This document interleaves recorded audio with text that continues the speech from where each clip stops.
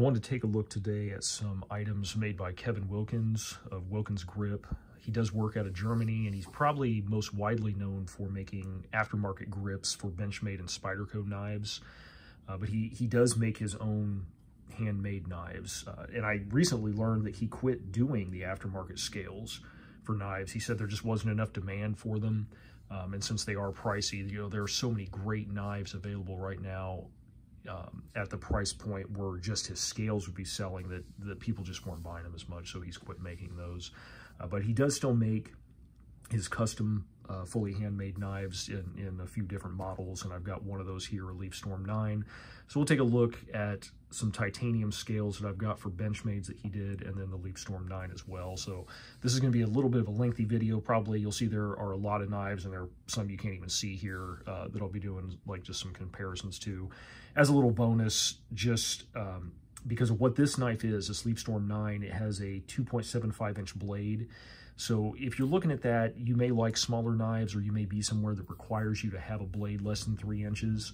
So I've got a lot of knives here that may be alternatives to the Leafstorm 9, since it is both expensive and can be very difficult to find. I just got lucky. I've been wanting one of these for a little while and got lucky and stumbled upon this one for sale. So the first thing we'll do is take a look at just some of the scales, because that's probably what people know him best for.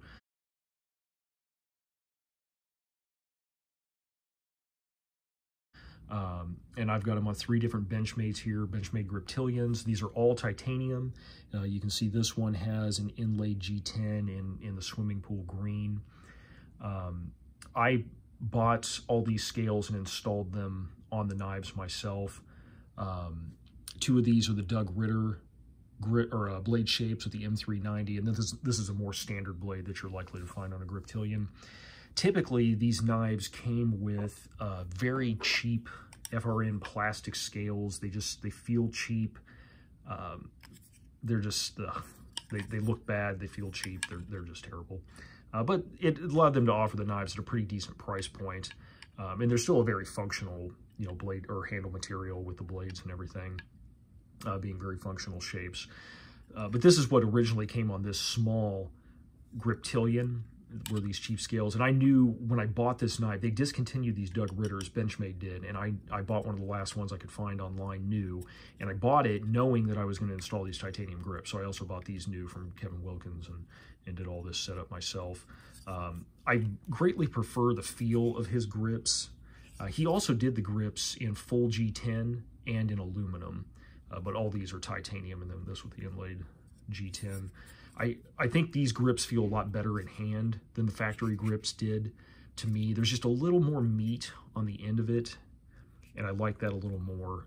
My pinky kind of hung off the end of this one. It's not that it was uncomfortable. I just preferred this. But that's the small Griptilian with his titanium on there. The fit and finish on these things is beautiful. This knife right here, this small Griptilian with these titanium scales, I feel is a really, really excellent EDC knife. It wasn't cheap. The knife new, I think it was about $130 after shipping and stuff. The scales themselves, after shipping and everything, I think they were like $170, $180, something like that, because they ship from Germany, and all his prices are in euros and stuff. I can't remember exactly, but pretty much you're looking at about $300 for this knife as it sits right here. And it did come with the scales and the orange G10 backspacer. You had choices in color of backspacer with this. All of these knives also, as we look at them, they have aftermarket clips. These were made by a guy. I got them on eBay, all of these clips for these 3 knives.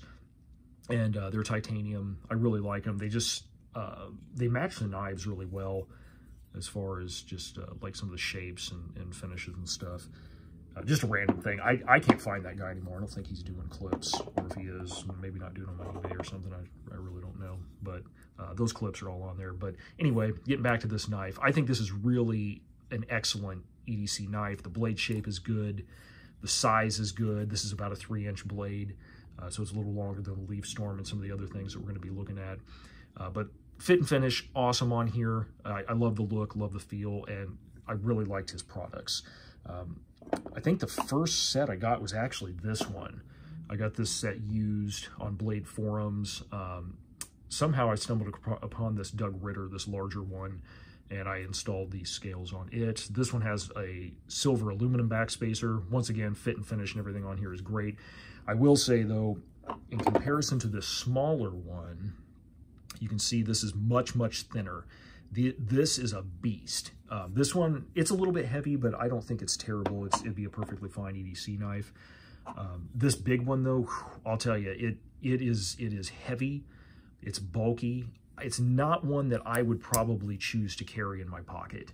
I probably did a time or two right after I installed these on here, but it's just not one that I think you're going to want to carry around a whole lot. Beautiful action on it and everything. It looks nice, but it is very big and very heavy. This one is a little bit better in the weight department, but not hugely better, because it does have some milled pockets and then the G10 on there, but it's still a heavy, bulky knife. I do love the look of this one.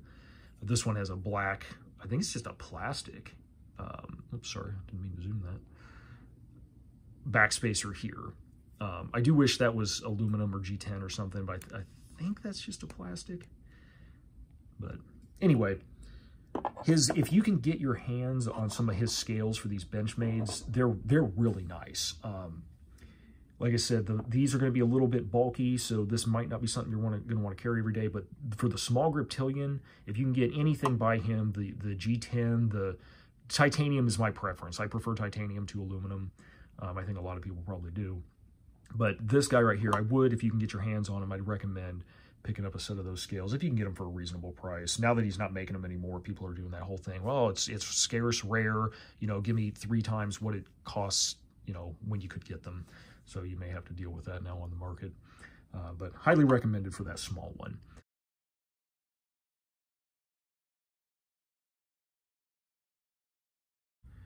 And here's the information card that came with the knife. You can see the model on it. It's a Leafstorm 9 folder. Blade steel, it's using a CPM S30V. Rockwell hardness there on C scale, 60 to 61. Fire anodized titanium for the scales, and then this was made in December of 2018. So now that we've taken a look at the scales, we'll go ahead and take a look at the Leafstorm 9. This is a fully handmade knife by Wilkins in Germany, as he proudly puts there on the blade. He's made different versions of the Leafstorm. He used to do a frame lock on this, and as I understand it, and I could be wrong about this, but just as I understand it, he started using the axis lock once Benchmade's patent ran out on this locking mechanism. So, you know, these are axis locks from Benchmade, and once that patent ran out, he switched and started doing this. I could be wrong about that. Maybe he had, you know, something else going on that he could legally do that, but this is what he uses on the current version of the Leafstorm. He calls it a sliding bar lock, but yeah, I mean, it's an axis lock. Same design, Omega springs and stuff in there. I haven't had it apart, but I'm assuming there are Omega springs in there because everything looks the same as it does on the Benchmade designs. So this is a knife with a 2.75 inch blade. It may be one that you're looking at if you live somewhere that requires you to have less than a 3-inch blade on your folding knife, or if you just want something that maybe not everybody else is going to have in their pocket. Could be different reasons for that, but we'll take a look at the knife. We'll go over some stuff I like, some stuff I don't like about it. We'll do some size comparisons and some comparisons to other knives that I think maybe, if you're looking at this one, maybe other knives that you want to take a look at.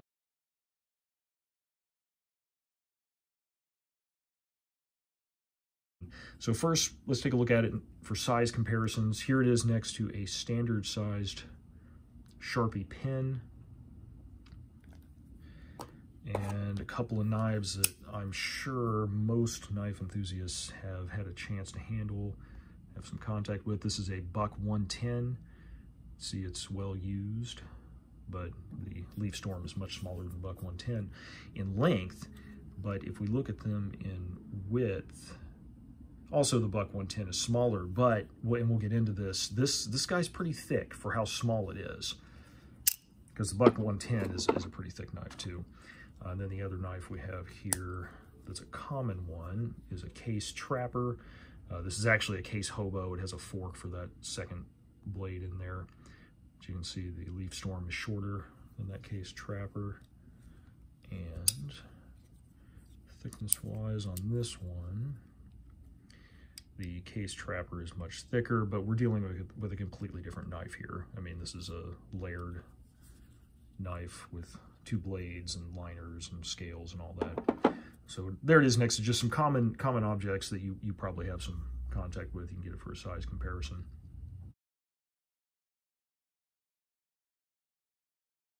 So let's get into some things that I like about this knife. First of all, I like the overall look of it. I like the general lines and the shape. I think it looks nice. I like this dimpling that he does, that he did on the Benchmade scales there. It's just adds a little pop to the knife, and I like that. I like the sliding bar lock. So I've been a fan of the Axis lock for years. The first really good knives that I got when I was in college, way back in the late 90s, early 2000s, was a Benchmade 710, which had the Axis lock on it. And I've always liked the Axis lock. I have owned and do own many Benchmade knives that have that locking mechanism. I've never had an Omega spring break on me. A lot of those are just collector's knives, but I have carried and used a lot of those knives as EDC.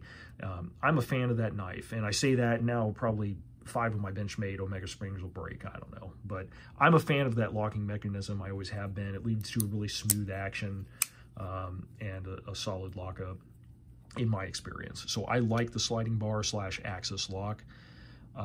The opening hole, I like it. It's large. It's very easy to get a hold of. I don't have to search for it or anything. It's just right there. Easily get my thumb in there. The action is also smooth enough where I can just pull the Axis bar back, or sliding bar, whatever you want to call it, and just do that as well. But that opening hole, I do like that. I think it's a good method to use to open the knife. I like thumb studs. I like flippers. I like all opening mechanisms. I do prefer manual opening mechanisms, you know, a hole, a stud, something, to straight up flippers. That's just a personal preference, but this one works pretty well. It has a retaining screw here to keep the pivot from spinning. I think that's pretty neat. I like that. Just kind of a innovative type of thing. I like to see that when you're spending money on knives, see something that's a little bit different. I already mentioned that the action is smooth on it. So the ergonomics can be a plus, a like, or a dislike on this knife. For me, they work pretty well. I'm not going to say they're great, but I like them. So you can get a good 3-finger grip on this, and then your pinky's hanging back here. When you do that, your thumb rests right in that jimping. I find this to be a little awkward feeling. There's just a lot hanging out here outside of my hand. I'm not hugely fond of that, but it works. When I choke up, though, and I get 4 fingers on the knife, which you can do if you just get up here on this hump, this actually feels pretty good to me. I like that. Like I say, it's not great, but I like it. You know, it's not one that's the best ergonomically that I've ever held, but it's not terrible either. So overall, it's okay. I like that. I do like when knives are more pricey. I like to see innovation, and I like to see little touches, little details. And one little detail that I definitely like is this, I think it's brass, but whatever this pivot collar is, I definitely like that. I think it adds a little pop to the knife. I like the way it looks, and I'm happy to see that on there. One other thing I like is that this is not a common knife. You may see, as we go through some of these knives, you're going to see some stuff that, you know, you're not going to see in the pockets of a lot of people. And I like having stuff that not everybody has, and I'm sure that a lot of us do. But that's one thing that I do like about this one. They are not easy to get, new or used. They don't show up on the used market very often. I've missed a couple of these. I've been trying to get one used for a while, and I finally got lucky and snagged this one. The last thing in the likes column on this one for me is that it is not a flipper. It's not a frame lock. It's not on ball bearings. That just seems to dominate, well, not even seems, it dominates the knife industry right now, and I like to see something that is different and does not have those attributes. It's just nice to have something different in your collection. So that pretty much goes over the stuff that I like about the knife.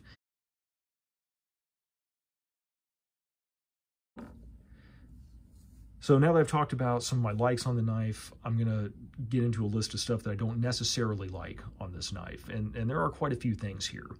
The first, which is a big one to me, is the fit and finish on this knife. This is a handmade knife. And in handling it, I was really surprised at some of the things that I've seen on it. Given its price point, given that it's handmade, I would not have expected to see some of these things. And I do want to give a footnote here. I did buy this knife used. It has been used by at least the previous owner. I don't know how many people have owned it in total, but it has been used. So some of the marks and stuff you're going to see on here are just from normal use, but there are some things on here that are manufacturing things that I just didn't expect to see. The first thing that I'd like to bring up is that this knife, the edges on this knife, like in here, the edges of these dimples, they're kind of sharp. I mean, they're not shaving sharp. They're not going to cut you, but they're noticeably sharper than the edges here. The edges of these dimples are much smoother. The edges inside the scales are much smoother. And I was kind of surprised at that.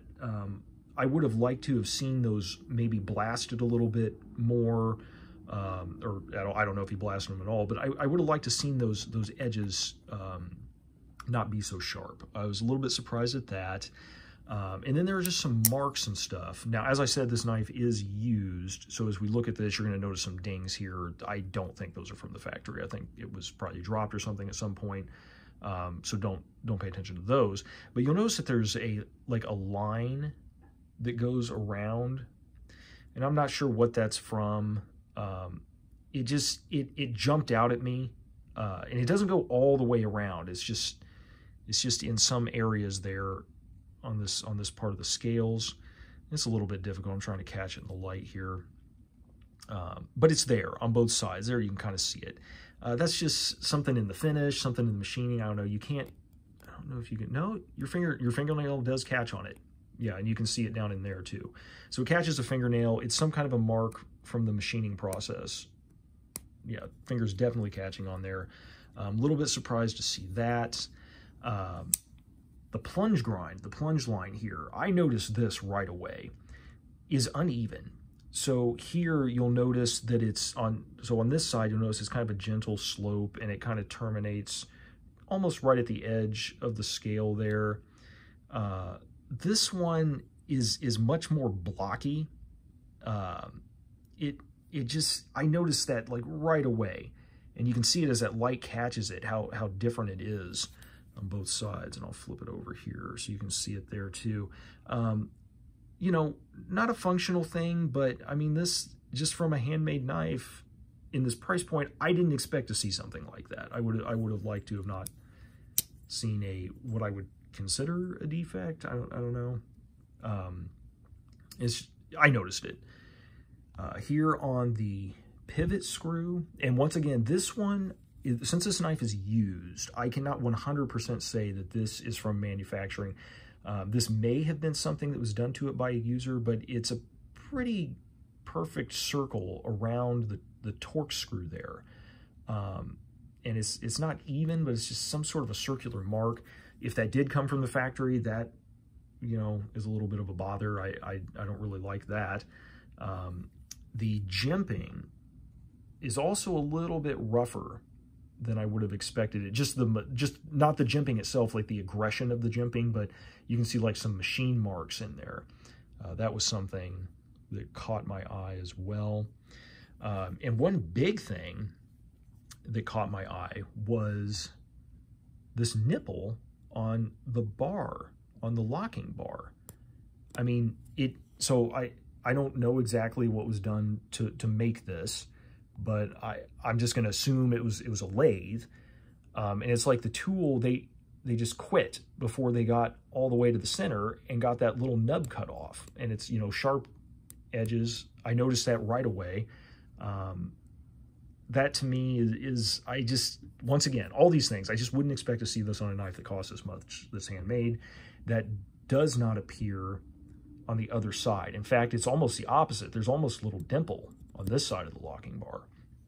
So I don't know I mean, I can't imagine that was left there for a purpose. So it just seems like something that was forgotten.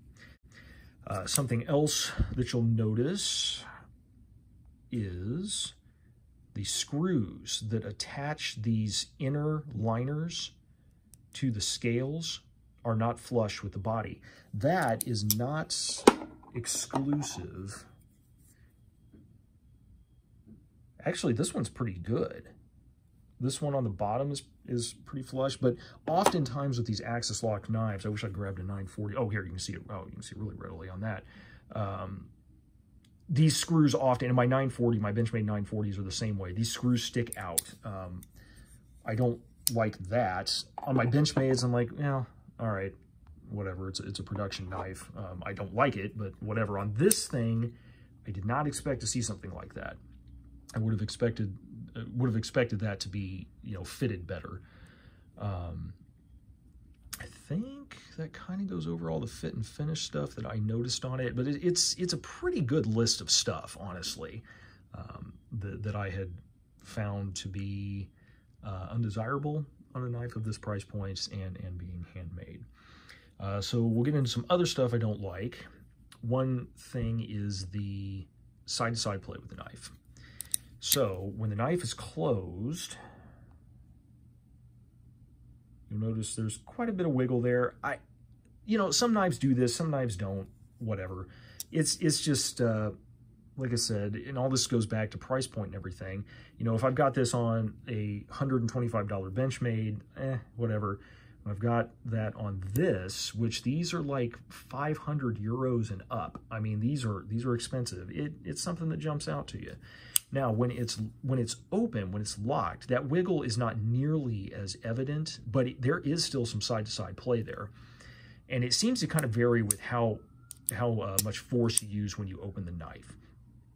Sometimes it's more wiggle, sometimes it's less, but it seems if you open the knife very slowly, which I like to do, there's more wiggle right now than there is if I take it and kind of force it open. Now there's less.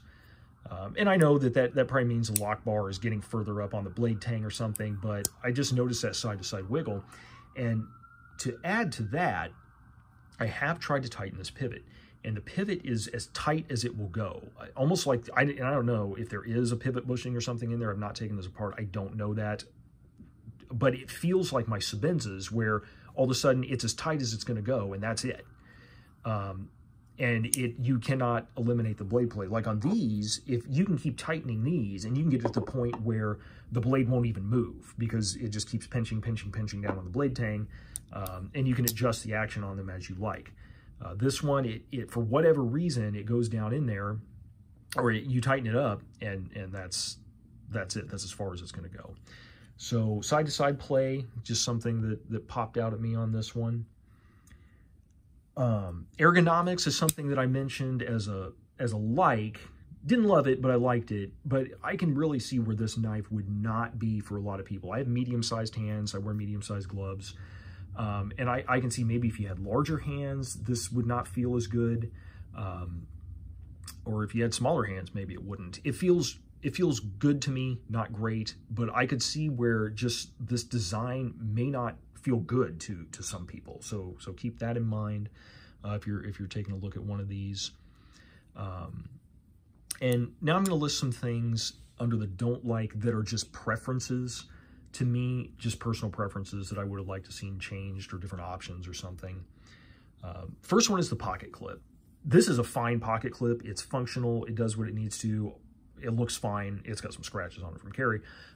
But there's nothing objectively wrong with this pocket clip. I am just not a huge fan of deep carry pocket clips. I would much prefer, and in fact I did install this pocket clip on there. It actually looks really good on there. It has this orange peel type finish that goes well with the orange peel type finish on the scales.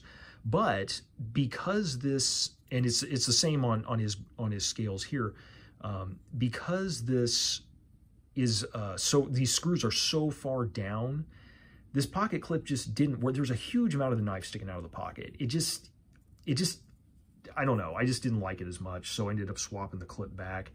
And I may explore some other pocket clips for this thing. It should be able to use any 3-hole, you know, Emerson Benchmade pocket clip, I would think. So I may look into some other options for that.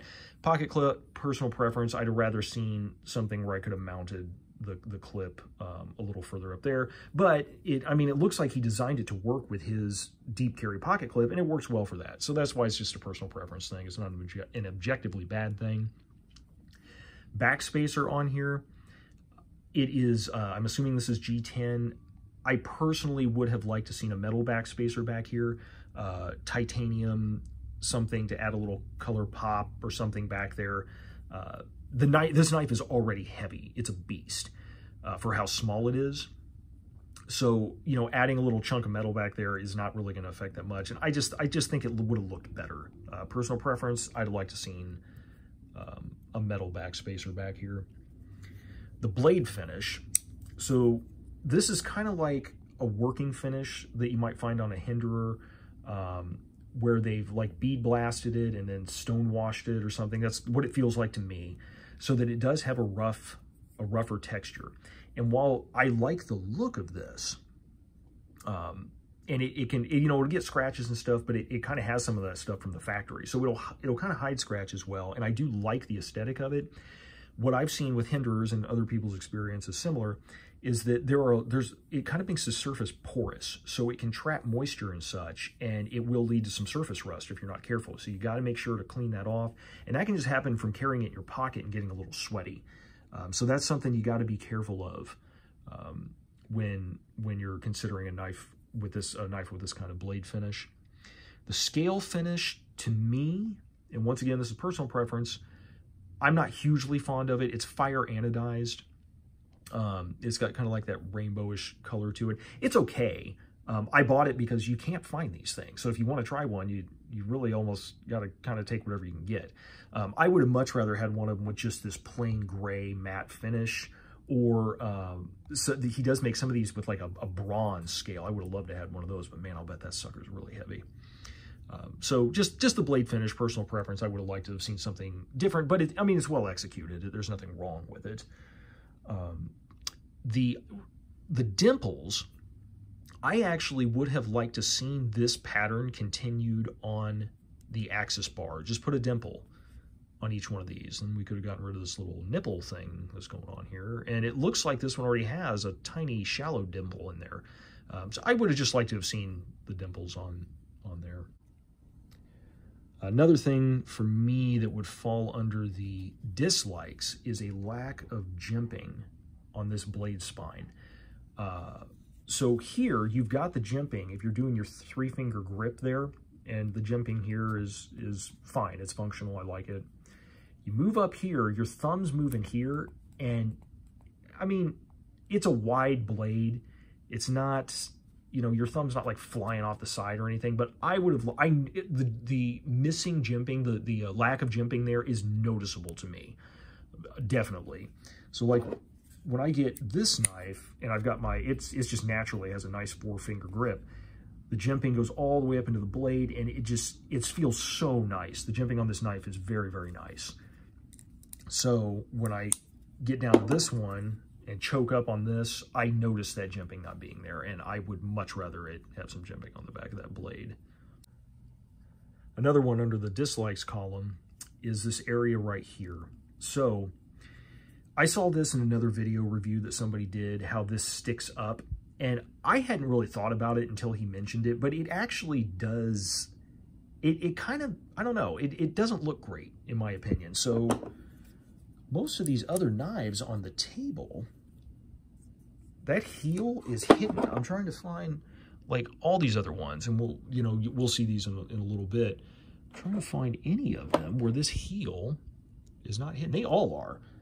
So, you know, maybe look at that when we go through them. But this heel being up here is a little weird. I do wish that was flush within the scales. Another thing in that area that we'll take a look at here, and I'm just going to pick one at random. You'll see this on a lot. Oh, this is a good example.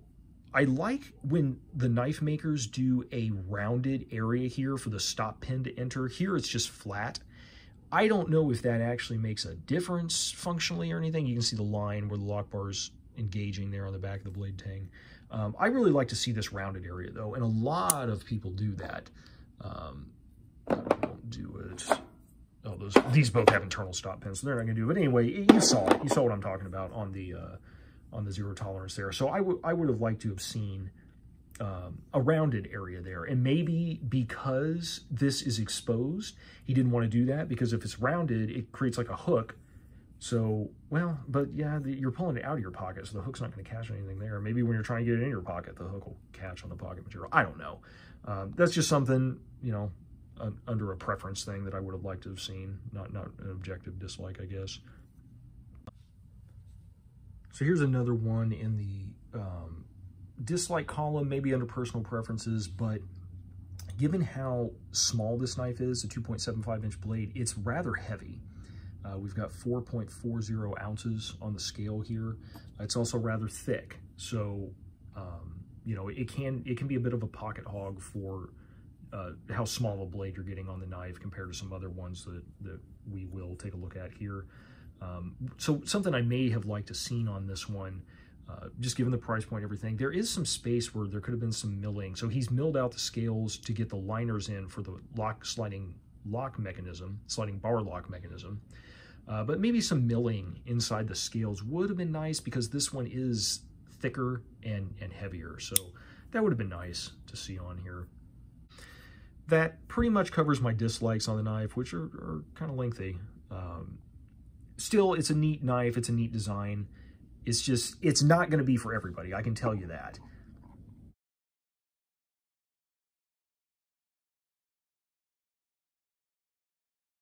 So let's take a look now at some other knives that fit into this sub 3-inch blade area that I think you should be looking at if you're looking at this one. Some of these will be some knives that are different. Some of them may just be a functional, like you just got to have something less than 3 inches. So let's just start, we'll start up here. First one, Curtis Nano. This is a very small blade. The Curtis Nano is a 2-inch blade, has a 2-inch cutting edge. And this is the one, the office building I work in currently does not, you have to have, if you carry a knife, it's got to have less than a 2.5-inch blade. So this is pretty much the biggest knife that I carry, and I carry this one pretty often where I work right now. Curtis knives are good, high quality. They're going to be in about the same price point as the Wilkins. This is a titanium flipper on ball bearings. I do like, though, that I can use the hole, the elongated hole, to open it. It opens very well via either one of those methods.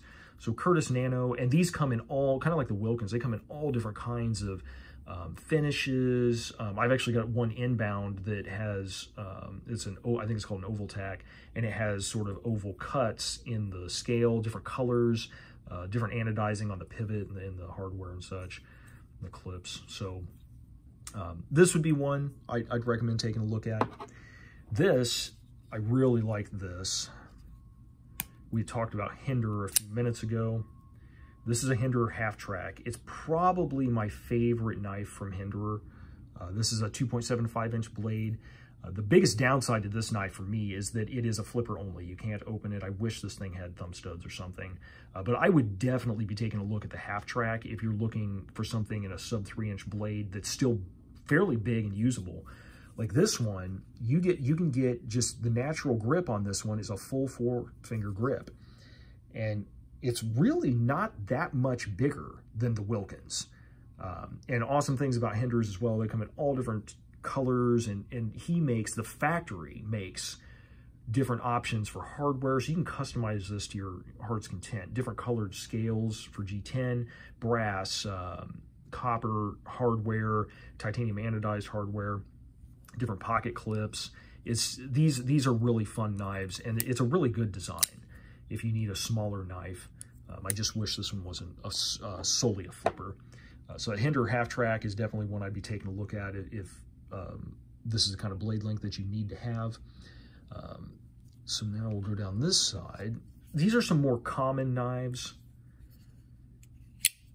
This is a Spyderco Techno 2. This is a really, really good EDC knife. I like it.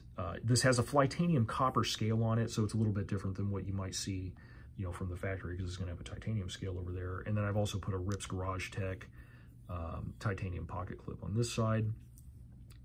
Very nice knife. Excellent action. This is made in Taichung, Taiwan. And Taichung is where the best Spydercos are coming from. They have the best fit and finish. They're very, very nice knives. So, if you're worried about an overseas thing, don't be, because they make the best Spydercos. So this is one I definitely take a look at. There's also the Techno, the original Techno. Just a little bit different blade shape. Still the same type of size and stuff. This one has been customized. It's had like an acid wash finish on the blade and a slight bronze anodizing done on it. But either one of the Technos from Spyderco, depending on your preference for blade shape and whatnot. I prefer the Techno 2, greatly prefer the Techno 2. Here's another one from Spyderco. This is the Spyderco Dice. This is a weird one. I never would have bought this, but I got a screaming deal on it. I think I paid 65 bucks for this knife with the MXG deep carry pocket clip. And I really found myself liking this knife a lot. It's a larger knife in the handle. The handle's actually pretty big. You can see it goes way beyond the Wilkins handle there. So it gives you a really nice grip. You can get a full 4-finger grip on this without using the choil. So you choke up on that choil and you've got a really nice grip on this knife, but it's a smaller blade. And this one opens very easily via the thumb hole, and it also opens very nicely via the flipper, and this one is on bearings as well. So the Spyderco Dice might be one that you'd want to look at. Here we have a Zero Tolerance 0900, a Les George collaboration knife. These are discontinued, but this is one of my favorite Zero Tolerance knives. It's all titanium. It's a little heavy. And once again, I do wish that it could open via a thumb stud, as well as the flipper. The action on it's really nice. It's on bearings though, so it should be. I mean, there's no excuse for it not to be. But this would be one that you should be looking at if you're looking for something in this blade length. And related to that, this is a Les George ESV, upon which the 0900 is based. ESV is extra small VECP, which is the bigger version of this knife. This one, which I love, has thumb studs. It is not a flipper, so this one is just on washers, phosphor bonds, washers, instead of ball bearings, and it opens via the thumb stud, which I love. These are just like the Wilkins. This is going to be a super difficult knife to find, though. I had to search for about 2 years before I found one of these for sale. But that's another one in that blade length category that would be and something different that not a lot of people are gonna have.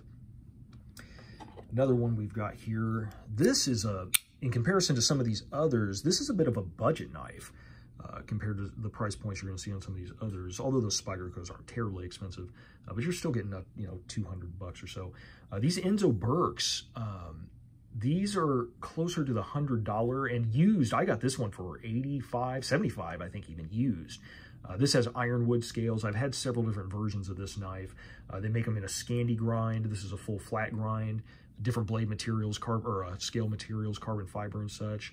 This is a really good knife. If you're not looking to spend a whole lot, it's a good cutter. It's very well made. The action on it's superb. Thumb stud opener, liner lock. This is really a nice one. I'd recommend one of these. If you're looking for something nice, but you don't want to spend too much money on it, that's a pretty good one. On the other side, we'll take a look at this guy. So this is a collaboration knife. We Knives made this in China, and it's a Ferrum forge design. And then what used to be Massdrop, they're just called Drop now, they put this whole thing together. So you can kind of see that the blade is very reflective, so it's difficult to get in there. But this is a really a well-made knife. It opens well by either the flipper or the elongated thumb hole. You can use either one to open it, and it does well. Sorry, it's difficult to do this around the camera, but it's on ball bearings. This is a Falcon wing edition, so they milled in this little like wing pattern because it's the Ferrum Forge Falcon is how it was marketed. So it's a good one, and it's got a nice handle to it. You can get a full 4-finger grip, just like the Spyderco Dice without the choil, and then you grip on that choil, and it's nice. So that's a good one. And these weren't terribly expensive. I think these were in the 120, 140 range, so that would be one to look at. Here's another Benchmade. This one is close in blade length, to the Wilkins. This is also one that's going to be a little more difficult to find, the Benchmade Bone Collector series. I've got a whole bunch of these in different sizes, fixed blades, all that. This is the smaller Bone Collector folder. If I can, what's the model number on this? Should be up here by the D2. Yeah. 15030 is the smaller version. 15020 is larger. But this is a really good knife. It's got a really usable blade shape. The thumb hole is really good for opening it. It's got a good action. The jimping on it is really good. I like that. These are really nice. When I first started getting into nice knives and started collecting and getting more Benchmades, this was one of my EDCs for a long time. Not this particular one. I have the G10 versions as well. But this is a good choice. They will be difficult to find, but when you do, they're typically not too expensive. You can get them right around that 100, maybe a little more than 100, sometimes a little less. I got this for 85 bucks. So that's a good choice. And here's a super neat one. It's going to be very difficult to find, but man, these are neat. John Graham makes these. This is the Graham Razel. So it's got a sharpened edge here, a sharpened edge up here. You can see it's a small knife, but for such a small knife, smaller than this one, you get a solid 3-finger grip and a pretty good 4-finger grip on this, despite how small it is. Now, a lot of people hate these knives. They think the blade shape is stupid. I own a couple. This is the Graham Razel Stubby flipper, and I own 2 of these. I own this one with this purple anodizing, and then just a stone-washed silver one, too. And I just love his knives. I've got these 2. I've got a larger folding Razel, and then I've got several fixed Razels, both from Columbia River Knife and Tool when they were doing a collaboration with him, and then a couple of his fixed blades as well. But these are super neat, little tiny knife. It's just a flipper on bearings, so you can't open it via a stud or anything, but still, I really like this one. And he also has a very unique pocket clip, which works pretty well. It's a little bit different. I'm not nuts about the pocket clip, but it works well enough, and it's something different. So that's one you can look for, but going to be very difficult to find those things too. And then the last one we've got up here, this is a Hoback MK Ultra. I really like Hoback stuff. I've got this one, and then I've got a bigger Quayback and a fixed blade from him too. And he's a really good guy.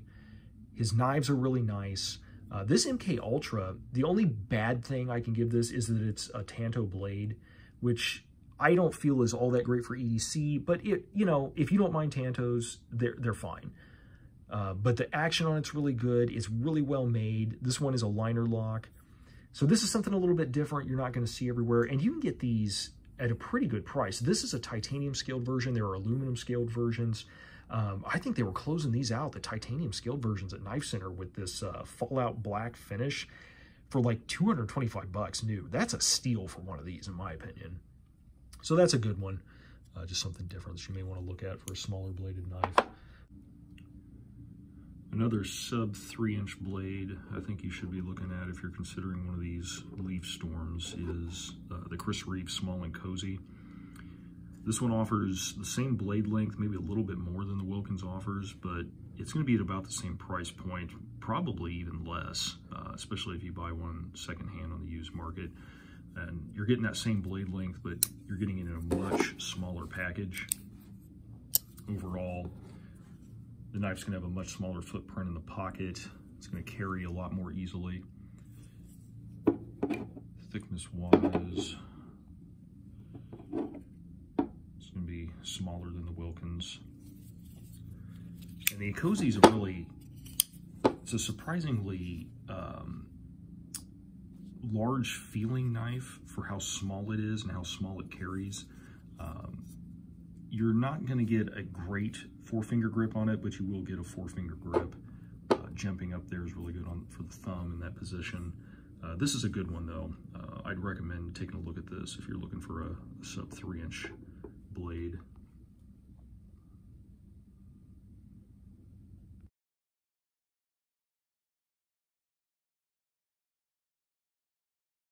In conclusion, I'd recommend one of these if you can find one on the used market for a decent price. I personally, after having this one, I don't think I'd buy a new one because there were enough flaws in this knife. I would be disappointed with it at the new price.